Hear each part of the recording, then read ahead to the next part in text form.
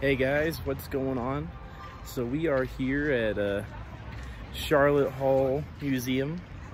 It is an interactive frontier museum here in Prescott, Arizona. It's like the perfect day for it because it is not that hot.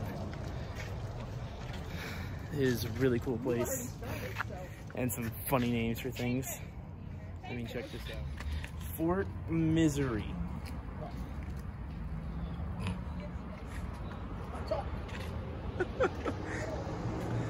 Oh, what are you gonna name it? Oh, we're gonna call it Fort Misery.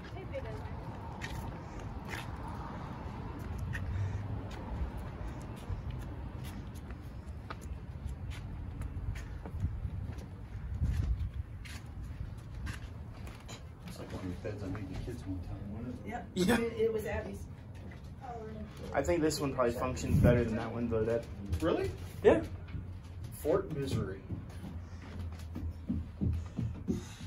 No, I'm gonna hang on to it. No, I'm gonna hang on to this little dude. I'm sorry. You can have it later. Devin, you a Devin. drink? You need a drink? Sorry, you have to take Dev, we can play with it later. Come on. Come on, D. You Find something else. want that? Okay. Yeah. You gonna sit, Devin? You sit? Okay. This building yeah, the oldest. There's law office, Yeah. boarding house. Can you imagine this is Oh. a boarding house? Yeah, because they probably had 3 or 4 cots. Yeah. I wish it could be short. I guess everybody went outside to go to the bathroom. Yeah. She does. Do you? Interesting. Devin's the only one who does it. No, Pepe does. They had to be in all his clothes. I know, you'd think it would have been Good try. less clothes. Yeah, exactly. Let's look at the fish. Right there. Beautiful pond area. Fishies. Little water skimmers.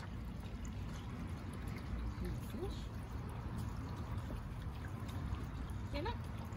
See the fish? Up. There you go. You see the fish in there? Are they goldfish? They're koi fish, Pop Pop. But they're gold. See the water bug on top? Swimming on top? There's a couple of them. You see them? Yeah. All right, so as the history teacher, now we have to go into the schoolhouse. Thankfully, the doorway is high enough I don't have to bend over. Older students help the younger ones. Jessica, take Mary over to the far corner and work with her on her letters. It was a sacrifice for parents to send children to school. They had to pay the teacher's salary. And if they had no money, they would stay in meat, so that their home grow vegetables. Books had to be paid for, although there were a few McGuffey readers. Capture McGuffey readers. Let's begin. Paper was expensive, so students wrote on slates with a slate pencil. So this is pretty cool. This was easier to write So, on as there were desks. backside of the schoolhouse. There's the front. Oh, you're fine. You're good. And there's 2, 3, 4 benches on this side. Teacher's desk up there on the front. 2 benches on that side. And then the wash basin and water and stuff over here. And the And the dunce bench over there. More than likely. Devin, are you a dunce? no, I had to ask him. that's not even a question to ask him. Is your big mama a meaty? dunce? No, but Udges being one. Nuh-uh. Another was assigned to take the water bucket to the stream and return with it filled. A dipper was kept near it in a corner, and everyone used it. It's like they're saying this is what the students would write on. Since paper is expensive, the slate board and slate pencil. And probably like a little inkwell of some sort. Oh, that sounds like the school bell. So now we'll take a look here at the print shop.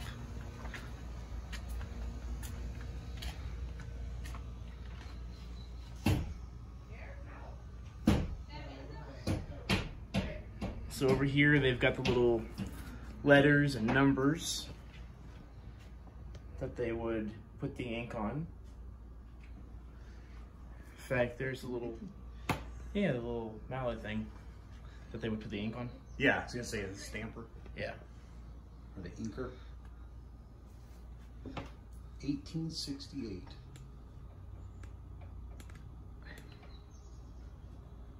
It's been around a while. All right, so now we're gonna go ahead and take a look here at the print shop. Over here, looks like they've got the numbers and letters that they would put into the forms to create whatever flyers or money or whatever they wanted to make. And then there's little stampers there that they would fill with ink and wipe it on the letters and numbers. Then they would come over here, and right where this plate is, they put down the newspaper, if that was to be the item for the day. And then they would bring this, or they would slide this part over underneath there, put it underneath there, grab that and pull it to the side, imprinting the ink onto the paper. And there you would have it, your very own printed paper. Can you imagine having all the words and stuff that are on the paper, having to go through the letters, find them, and then not only find them, but put them on backwards? Because if you didn't put them on backwards, it wouldn't print right. So that would make it very difficult. Here's more on this side.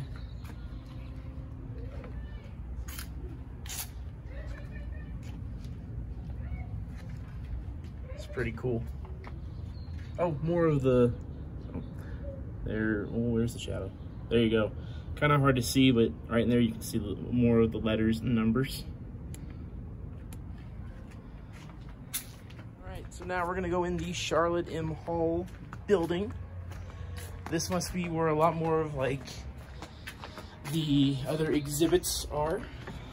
The rooms. Remember we were talking about yesterday when we went? Oh no, that Pullman is north of here. Oh, it's north of That's here. Towards, yeah, Okay. that's towards Sedona, halfway between Sedona and just Oh, pictograph. Yeah, petroglyphs. That's cool. big one sheet down here. See him? And the person right here. I'm guessing this is the sun up here on top. That's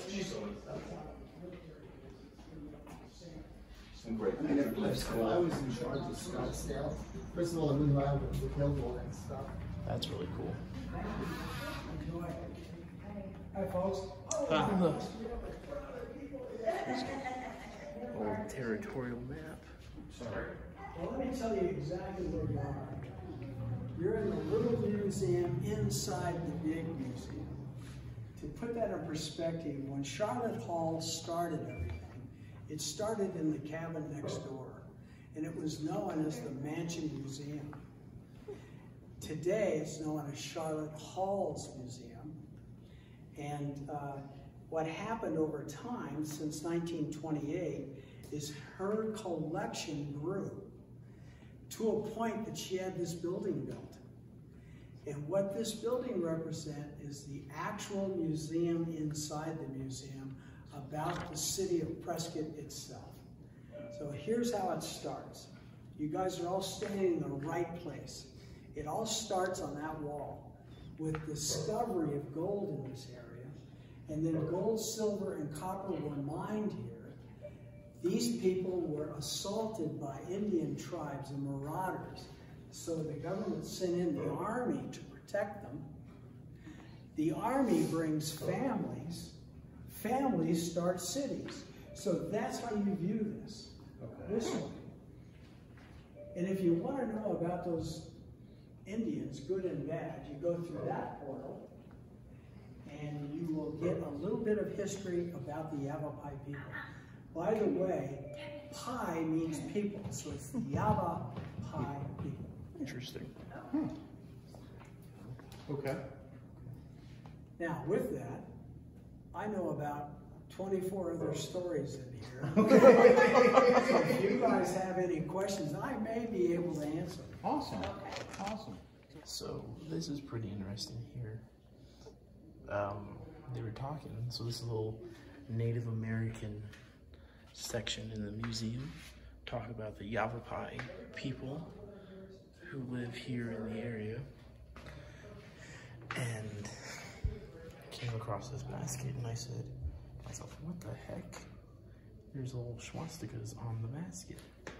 But there's a little plaque that says here, but it says, the symbols you see on this basket is commonly known as whirling logs among many cultures and has been used in blankets, pottery, and baskets. The meaning of this prehistoric symbol has been lost and is open to interpretation, although this symbol is counterclockwise versus the clockwise symbol of the Nazi Party. All Native American tribes ceased using it during and shortly after World War II. So it's interesting just how you can have two, basically the same symbol that means completely different things. Okay, so we are now in the governor's mansion for the territory of Arizona. This would be the governor's bedroom.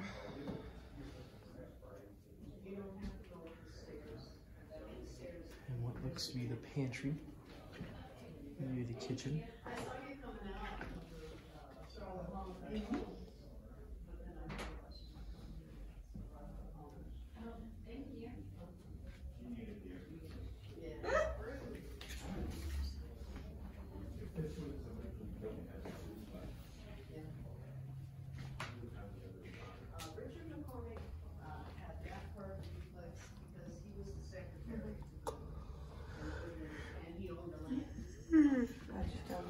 Goodness, Batman.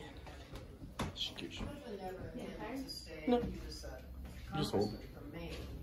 And Lincoln had asked him to do this as a favor. Yeah, that was exactly it. He did his job, though. He did a good job.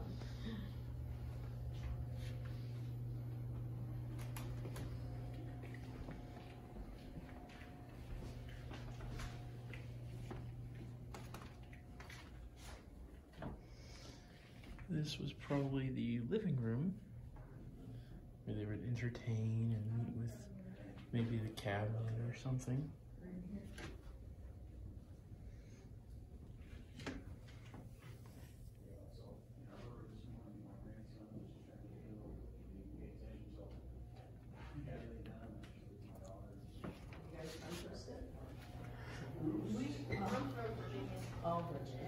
Texas, and then we have some from Kansas, but someone here is from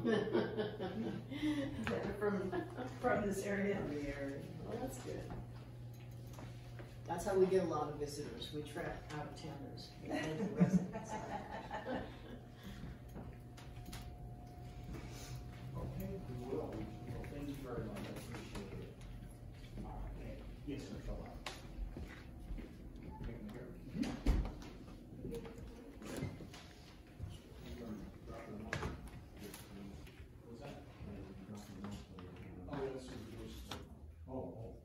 We already got that set up too. We're dropping. You guys picked a great So this is the dining room here, of course. I mean, that's pretty. A water pitcher.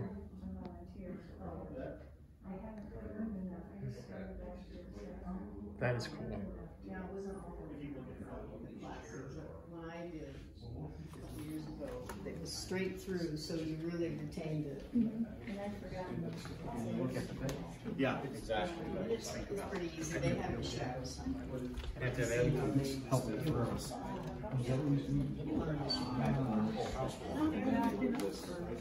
Fix it in our house.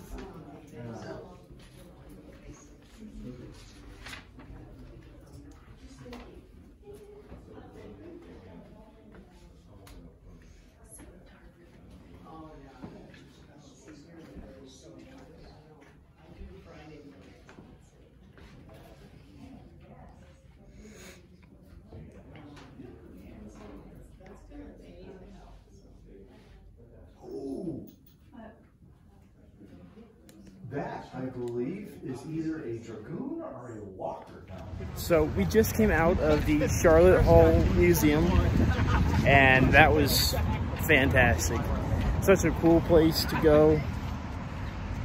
I would highly recommend it on a trip out here to Prescott. Or even if you went up to like Sedona or something, definitely come down here to Prescott. There's so much cool stuff to see. So now we are just wandering, meandering, gonna get some lunch. Might go to a place called the Palace where Wyatt Earp went and ate several times. So go from there.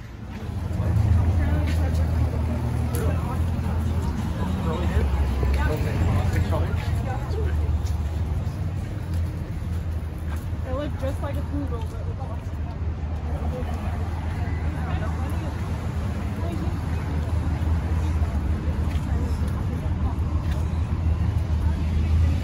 Oh, that's pretty down there.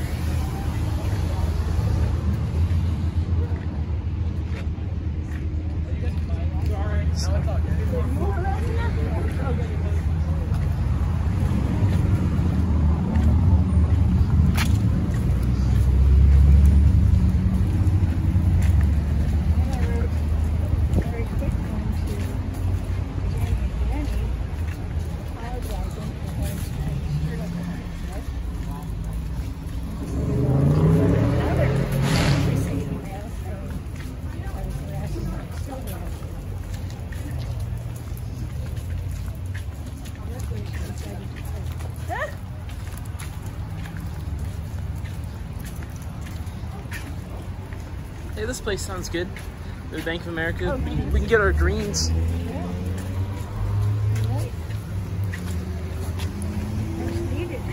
Do it? Absolutely.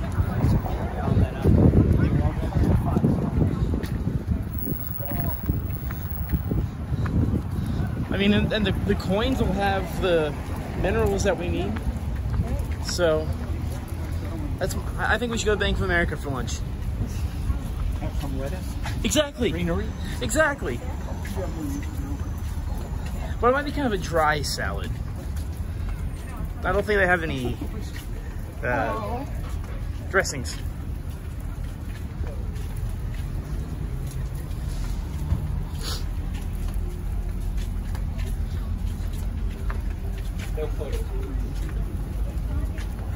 Oh well.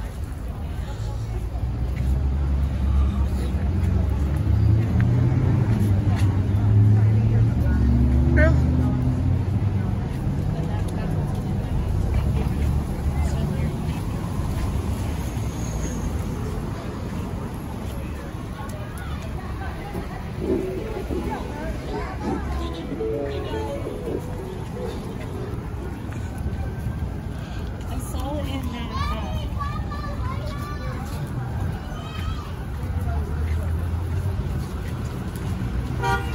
Grandma's Bakery.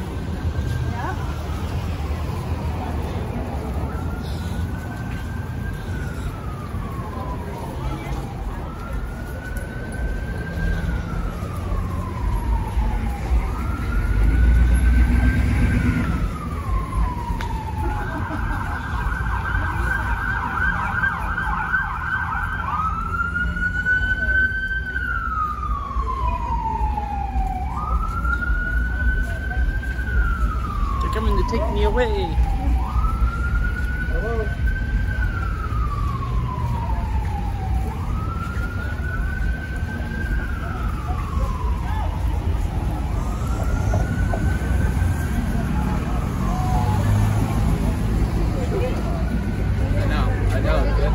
Grammy's right next to Gina.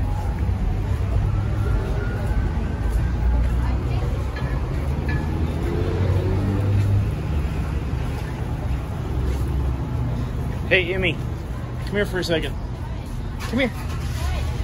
Like I told Grammy, I'm a real fan of those hats. I thought it was funny. Grammy thought it was kind of funny too. Even though it's the second time I've heard it. It is.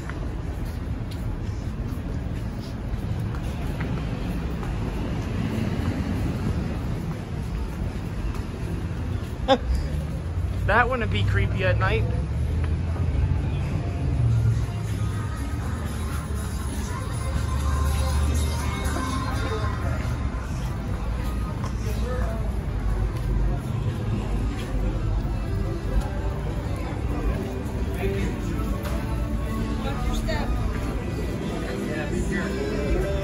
Construction going on here. Right.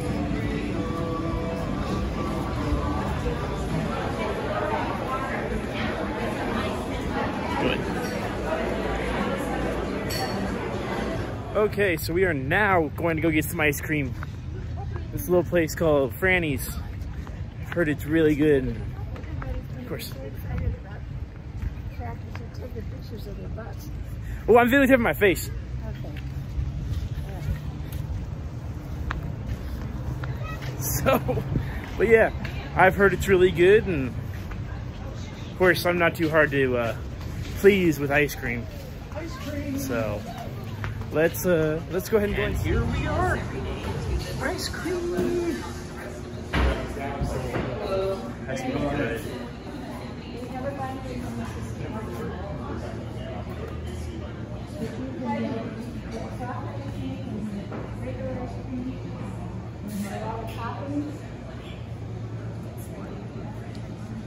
Yeah. I'm not going anywhere right now. Hi, baby.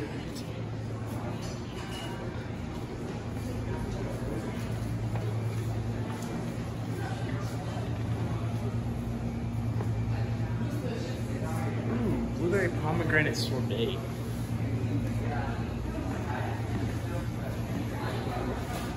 Nice.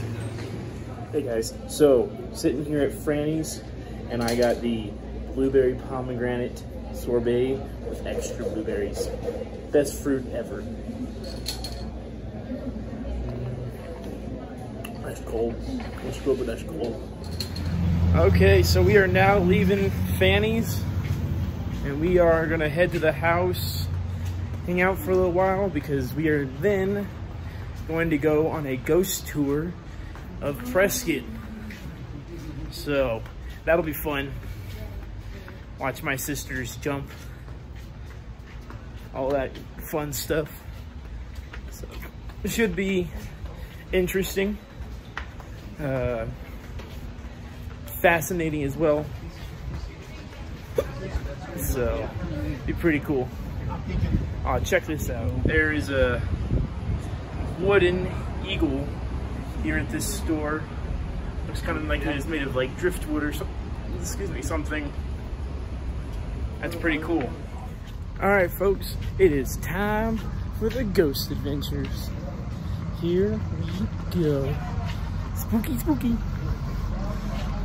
This is one of the founding fathers' homes. She's got two of them over there. This is the oldest log house in Arizona. It's Fort Misery. That should tell you something.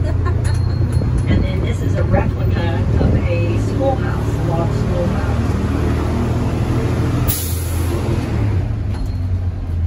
So if you haven't visited there, it's really a neat thing. She was the first female delegate to represent Arizona.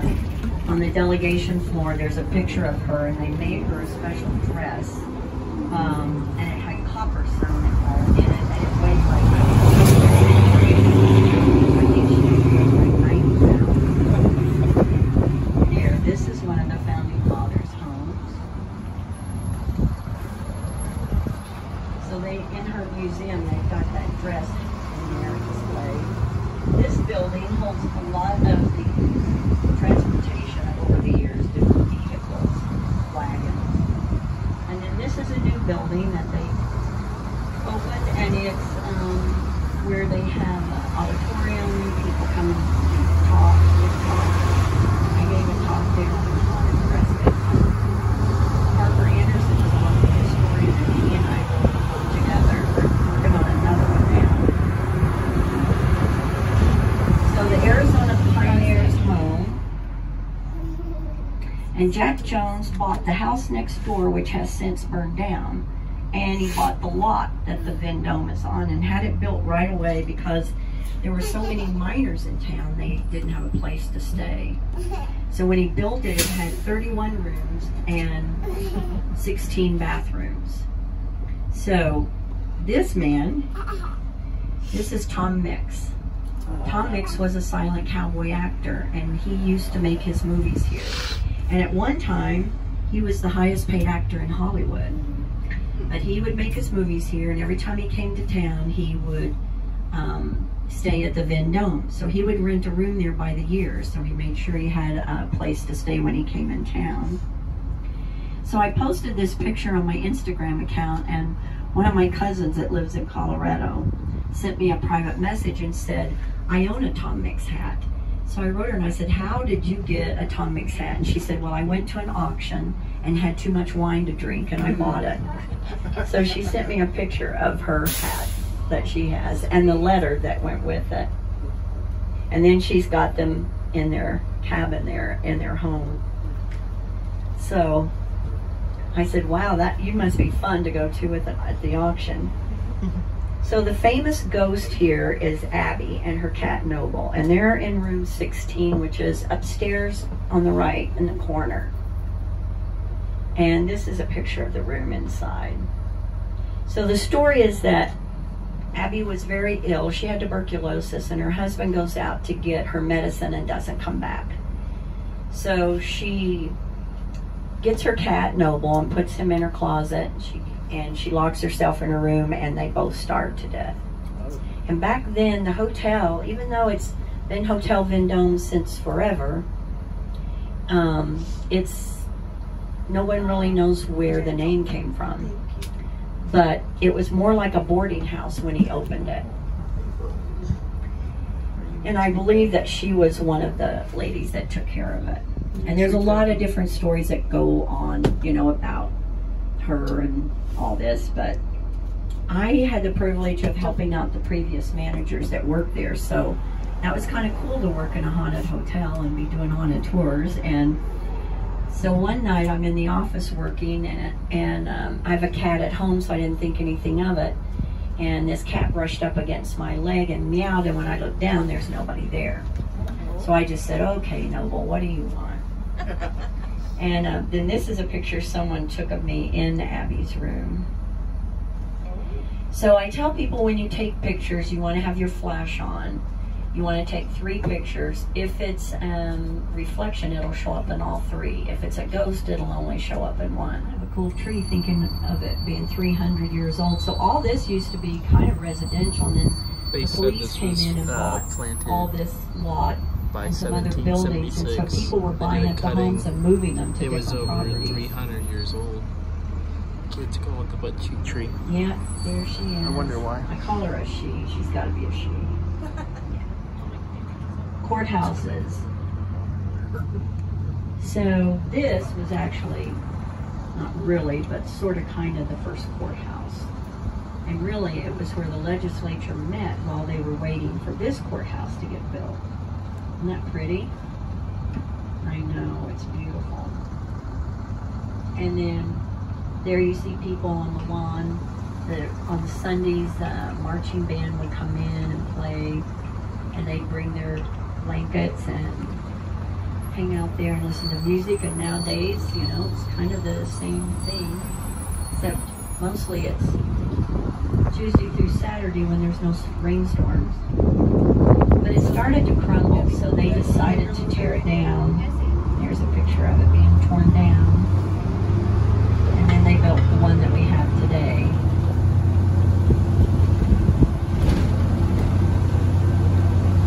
So this one is 105 years old. It was built in 1960. Started building it in 1915. And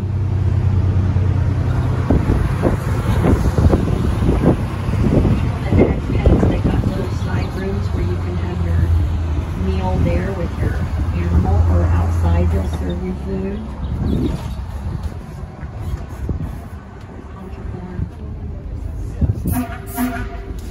They're waving at us.